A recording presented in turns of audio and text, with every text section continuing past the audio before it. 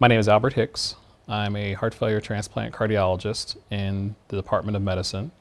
I currently serve as an assistant professor of medicine and recently have been promoted to the medical director of heart transplant. So I care for heart failure patients, those with heart failure with preserved and heart failure with reduced ejection fraction.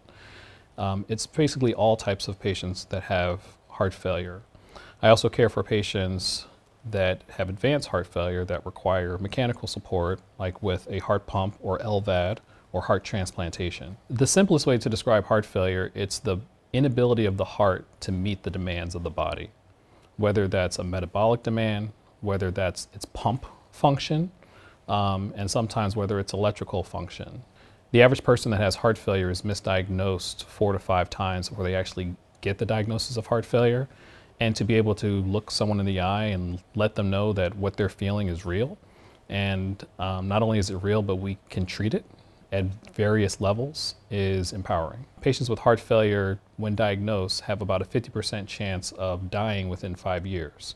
So the first goal is to get them quantity of life, to help them live longer.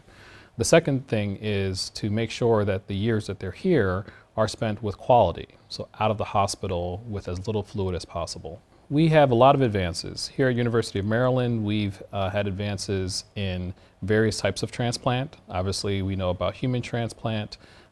We've actually done the world's first xenotransplant here at University of Maryland.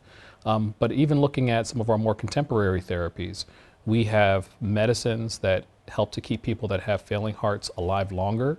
We have medicines that can help failing hearts actually improve function. And we have medicines that can help people live a better quality of life. We also have devices that we can place in people that can monitor them, monitor their fluid levels, can help them to manage their heart failure not just in the hospital but outside of the hospital.